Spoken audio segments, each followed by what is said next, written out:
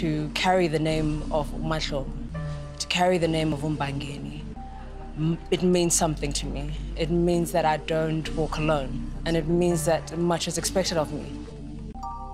The fact that I know ndizalwe ngobani, I don't have the luxury of being mediocre. I have a surname of Mbangeni, and that means something. So if something has my name on it, it needs to matter. Coming from PE, you know, at least my first interaction with you was when you won a SAFTA. And then obviously the type of characters that you've done on shows like Scandal, on shows like Harvest, and typecast roles aside. Yeah. Doesn't it feel good to be bad? Does it feel good, or?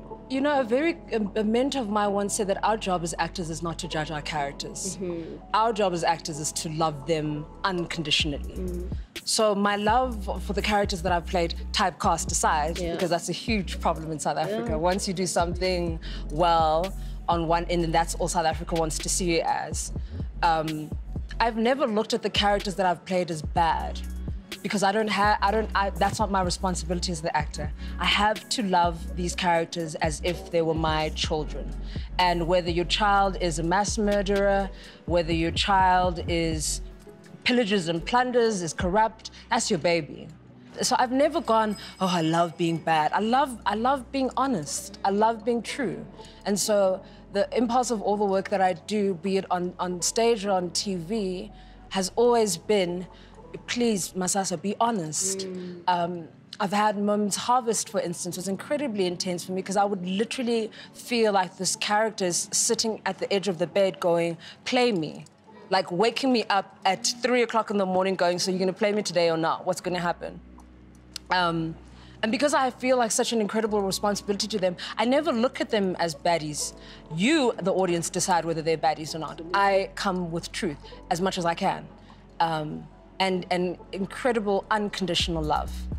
As creative as acting is, as a vocation, as a chosen vocation, do you think that it could be equally destructive? Yes, if you don't manage yourself. So I used to always judge actors that are like, oh, we're method actors. So Philip Seymour Hoffman, who I love dearly, I was like, how could you go nuts? But until this character that I played by the name of Celia took me to such incredibly dark places that I understood. So sometimes be careful what you say, because then the universe goes, oh, you think you're brand new. Let me show you what that person was going through. So I remember when stories about Heath Ledger and the dark places that he went to when filming the Joker, I used to go, babe, it's called acting for a reason. Act. And then the universe went, I'm gonna teach you a lesson. But it was through this experience that I learned to have compassion for actors who surrendered to the work. But I also needed to learn that you don't have to go, I got so sick, sick, because I care about the work that I do, because I wanted to give the best. Also, Posha Gumede is one of the most amazing writers in this country. Stephen Pillemer was also a writer on that show. I wanted to honor their words so much, but I lost myself. But it was worth it. I don't regret it, because it was a lesson.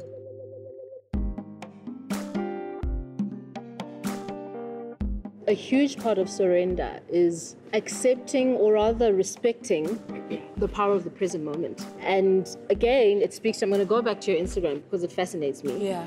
Every single post that you start with the word here. Yeah. Every single post that you start with. Yeah. So I just want to know, like, what's your relationship with the here and now? What does it do for you? Yeah, when I start posts with here, I'm trying as much as I can to remind myself to be here now. Because life is so short and so finite, when I say here, I'm reminding myself to honor and be present in this moment as much as I can. And sometimes it requires you to vocalize it, to go, I'm here. I am living this experience as this spirit or soul housed in this body here, now. This here won't ever happen again. What an amazing experience. What an amazing thought to think that this here will never, ever happen again.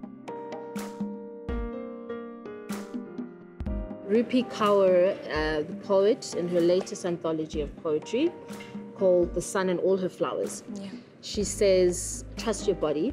Yeah. It knows right or wrong better than your mind. Yeah. It is always speaking to you. All women in the that world. hit me. Yeah.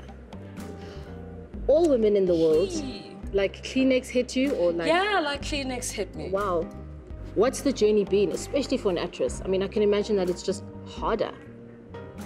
Yeah, the reason why that hit me so deeply is because for the longest time in my life, I never felt present in this body. When I was little in primary school, I used to be called Borsi because I was tall and skinny. Then I developed a bum, and now I'm no longer Borsi. So it's been a journey to be present in this body, but you're so spot on when you say that it is so important to know thyself, love thyself, accept thyself. Listen, even saying it, like... It's a lot. So what you said triggered memories of that, of how I've fought to fit in this body, and I do now. I fit comfortably, unapologetically. Do I wish I didn't have to go through the trauma? Yes. But like I said earlier, everything serves a purpose. Everything leads to something. Yeah. And I think that journey, I mean, the timing of it has led so well. Yeah. To everything you're working on this year. Yeah. We are all eagerly anticipating Housekeepers Mzansi. Isn't that exciting? Which is on the 8th. I'm very excited, on the 8th of October. What has it been like just working with this type of cast? It's not the type of cast that you've usually worked with in the past. It's been amazing. Yeah.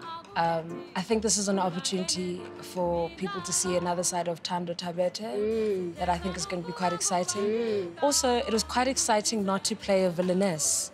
For a change, I'm not playing someone. Yes. Yeah, I'm not playing someone I'm playing someone who's motivated by truth, who's motivated by integrity, who isn't trying to harm people but trying to fix. So that was quite exciting.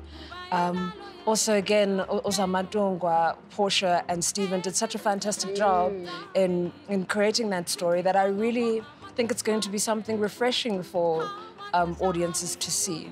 And you've worked with Portia before, right? I have. I mean, I think you guys have a love work relationship. She's phenomenal. What has she meant, for your career? Like... Portia sees me. In a world that is particularly interested in putting you in a certain box, it is so refreshing to meet a creative who sees you, who gets you. Because I have such a deep respect and love for that incredible storyteller that is Portia, there's no place that I wouldn't go for her because I feel safe. To what you said in 2017 when you said you are forever hopeful. Yeah. I think it shows in the teaching that you're doing. I think it shows again in you supporting certain causes, but do you still share that sentiment in 2018? Are you still forever hopeful? Always. NgesiXhosa kuthiwa ithemba alibulali liyadanisa. And I guess keeping hopeful allows for the sweetness of magic to happen in your life. It's hard because life is hard, particularly it's hard to sustain it. Yeah.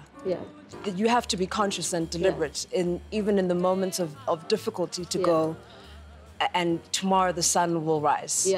And it'll be an opportunity to try again. It's hard. I think we sell this idea of, let's just be hopeful, everything's going to be great. But life happens in the interim. Absolutely. And so hope has given me resilience.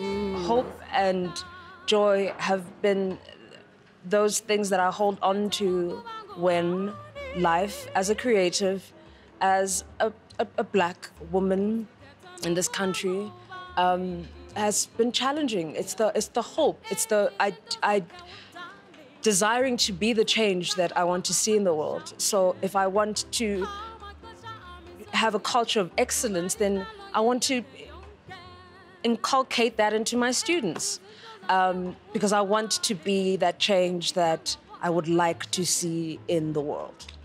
So yeah, I remain hopeful. I remain foolish.